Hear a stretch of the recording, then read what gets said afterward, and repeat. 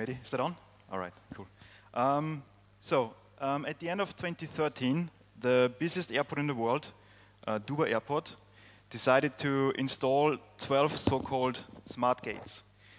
The effect was that from a passenger's perspective, there was a huge increase in convenience, in efficiency, and speed. From an airport's perspective, there was a huge increase in, again, efficiency, also security, and also cost saving. The effect was that in 2014, the airport now decided to upgrade from 12 such smart gates to 102 smart gates. And, well, you guessed it right. The thing which makes all those smart gates and the systems in the background work are APIs in some shape or form. So today I would like to talk about the changing phase of transport via APIs. As Mehdi said, my name is Manfred. I work for 3Scale, and we are doing API management. So that means we make it very simple for companies which expose their assets, data or services via APIs to stay in full control and visibility of those APIs. So that's 3Scale. And as a little side project, I'm also running the API magazine, which is an online magazine. It's free. It's just my own little spare time project. And I collect and curate and comment all sorts of articles about APIs. So have a look if you're interested in that. So today I would like to cover first a bit more background about opportunities and challenges in the transport sector. Then I would like to summarize 5 typical API use cases which we see or which we saw over time, together with some examples out of transport industry. Then I will talk a little bit about API economics and in particular platform economics, because we also have that in the headline of the conference. And then finally I'll give a wrap up and a couple of takeaways. So when we talk about the opportunities of the transport industry, travel industry contributed 6.9 trillion to the global GDP dollars. To put this into perspective, that's about double the GDP of Germany last year.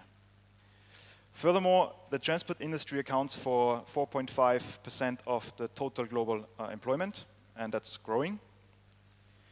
International trade growth forecast is 8%, which is by far more than the global GDP growth forecast. We can see a lot of signals and signs about a growing hyperconnectivity. So in the future, people will be connected, places will be connected, machines will be connected, or things, however you want to call it. And then, to be a little bit more concrete, there are studies out there saying that smart navigation systems would reduce the travel time by up to 18%, with all its consequences, like saving time, having less emissions, and saving costs, for example. So these are the opportunities. Some of the challenges. Traffic congestion, the effect of traffic congestion reduced the GDP of Europe and US last year by $200 billion. Or in other words, if we manage to find better solution for traffic congestions, we could increase the GDP by $200 billion. Transport accounts for 1/4 of all Europeans' emissions. 71% of European car drivers say that they don't like the inconvenience of public transport, or in other words, if public transport would be more convenient in various different aspects, more car drivers would actually choose to use public transport. We currently face some sort of saturation of the European skies, and this situation is going to be even more severe in the future, as we're expecting the freight traffic to increase by 125%. And with all those growth rates, we actually have to ask ourselves, where do we get all the energy from to suffice all this growth? Right, the solution to all this, you guessed it right, application programming interfaces. Well, this is a bit of a bold statement, and of course I'm exaggerating, but I'm sure there are a lot of areas and places where APIs can surely help to overcome those challenges in transport. Because APIs, as you all know, are those interfaces which make systems in the background interact with each other in a more efficient way and frictionless, if we design them right. Okay, so we identified over time some of the very typical API use cases.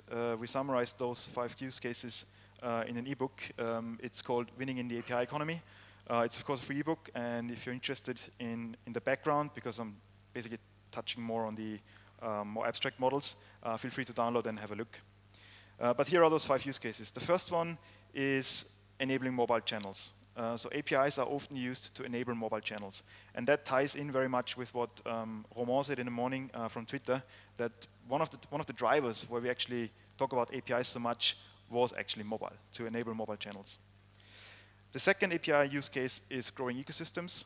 So that can be seen in 2 aspects. So in a more B2C area, where you try to grow your ecosystem with customers directly, or also in a B2B environment, where you try to grow ecosystems with partners. The third API use case is increasing reach. So for example, you can only, as an organization, do so much to distribute your content. If you work with other partners, if you let third parties integrate with your APIs to access your data, you have potentially a much wider reach due to network effects. APIs are often used to power business models. Now, we always say that the API should support your business model, but in many cases, the API actually is the business model. And a typical example, which we're always talking about in that area is Twilio, because Twilio's business is the API. And then finally, the last API use case is driving innovation. So many organizations understand that although they may be very, very smart, most of the smartness is actually outside of the organization, and by opening up data to let people access those data, they can drive innovation. Okay, so let's have a look at a couple of examples. For the first one, enabling mobile channels, I found a couple of good examples. The first one is Travelline. Travelline is a constellation of various different organizations which decided to expose data for multimodal travel planning throughout the UK. And this data has been adopted now by several mobile apps to use in the mobile apps. Another project is is a project funded and supported by the European Commission. It's called City SDK. And City SDK also provides a whole raft of different sort of open data, including as one crucial element transport data. And that again has been adopted by many, many mobile apps already. So that's some examples for the first use case. The second use case is growing ecosystems. One good example here is Karma. Karma is a company that provides a carpooling service, and they expose more or less the same functionality, not just as an app or as a service, but also through APIs. And by that, they're trying to grow the ecosystem. And we actually have the CTO of Karma here in the audience, and he will talk a little bit more about Karma in the next presentation. The third use case is increasing reach, and a great example here is probably Uber. I guess most of you know that Uber exposed their service as an API, and by that they sort of made this transition from sort of only being a service into a platform.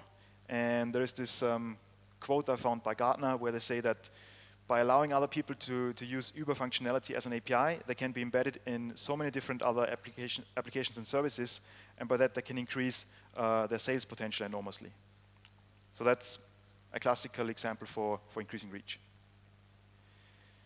The fourth use case is powering business models.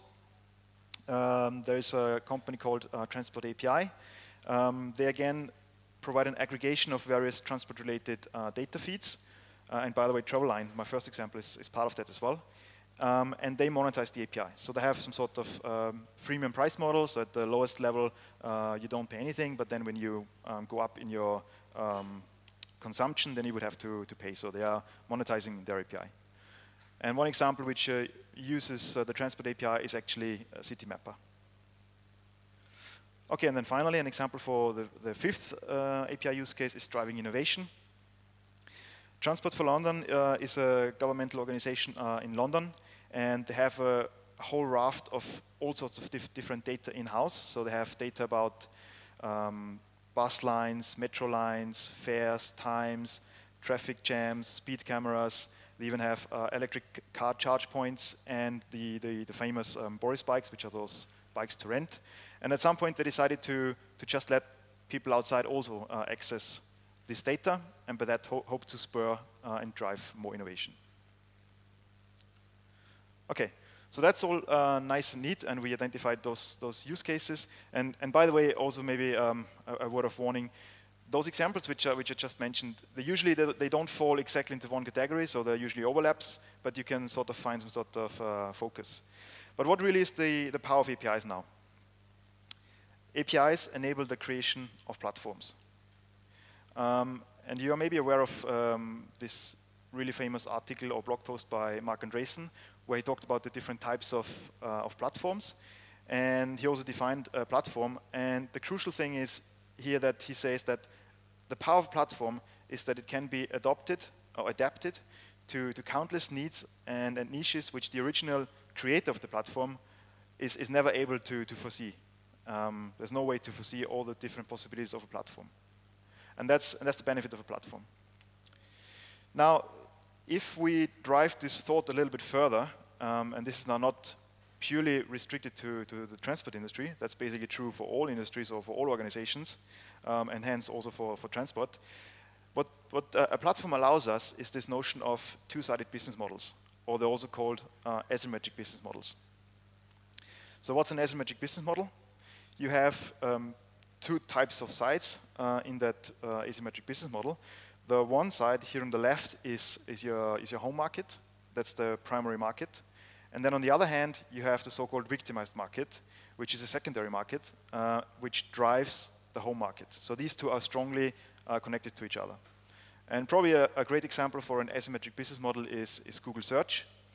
So if I'm a Google user and I would like to look up something, this is free for me. So that would be on the left-hand side. That's the home market.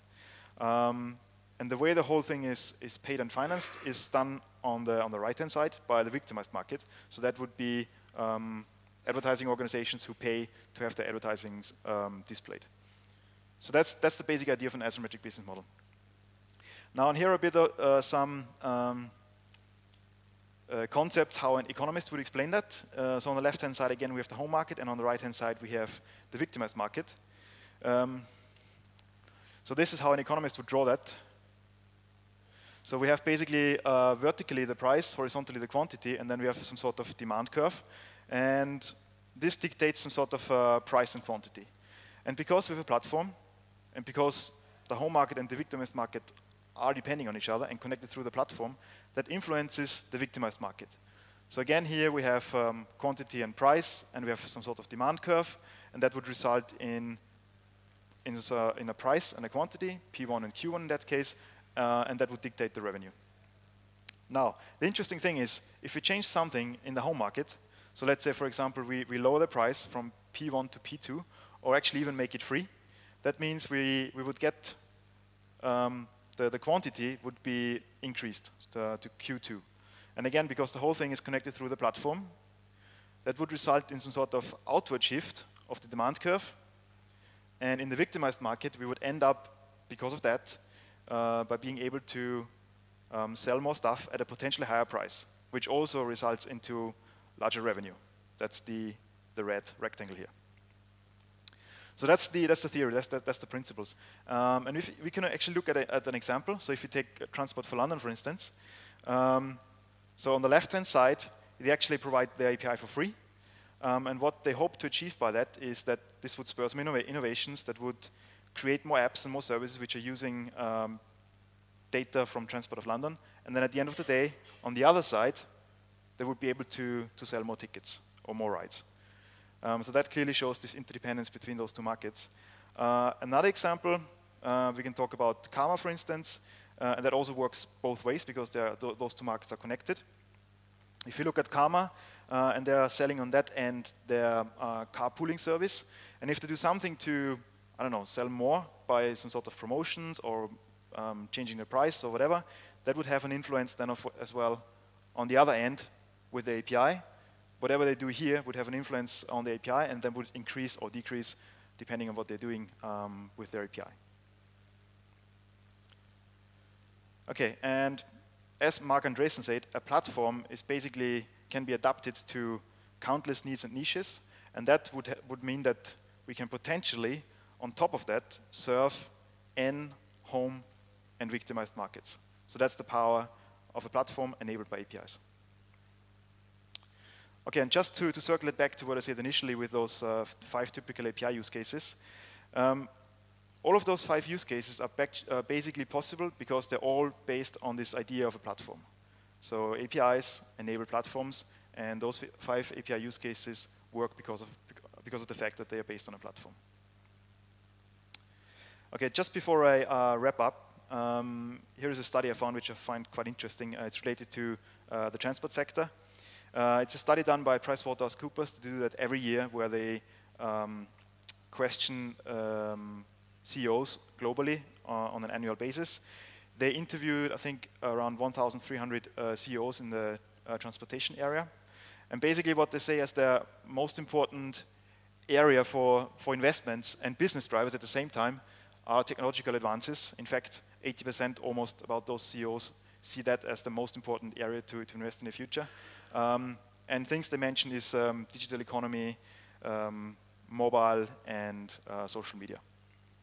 So I guess that's quite interesting for us API people. Okay, to summarize my key takeaways. So there is a tremendous opportunity in transport. On the other hand, we see a couple of big challenges there: social economic challenges, structural challenges, technical challenges, political challenges. APIs will probably not solve all of those problems, but they can certainly help, especially when it comes to technical integration. They do already play a substantial role in that area, but I'm sure that will increase. I discussed the 5 typical API use cases. If you're interested in the background, feel free to download our ebook. And then I also talked a little bit about the platform economics, which allow those different markets, the home market and the victimized market, operate on top of it. Okay, before I finish up, I just wanted to leave you with one thought.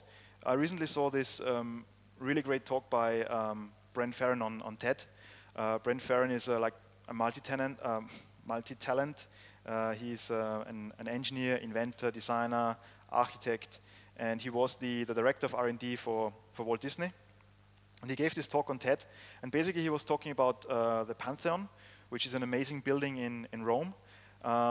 And it was built 2,000 years ago, and several different miracles, he called it miracles, happened to make this building possible. And he was asking himself, so what's the Pantheon of our times? And he did a bit of an analysis, and basically he said that the next miracle will come out of the transportation area. And I thought this was a really great talk, very inspiring, and if you are in this field of transportation, I would really like to encourage you to have a look at that.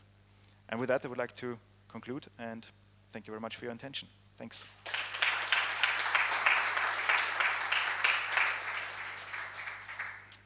Are there any questions?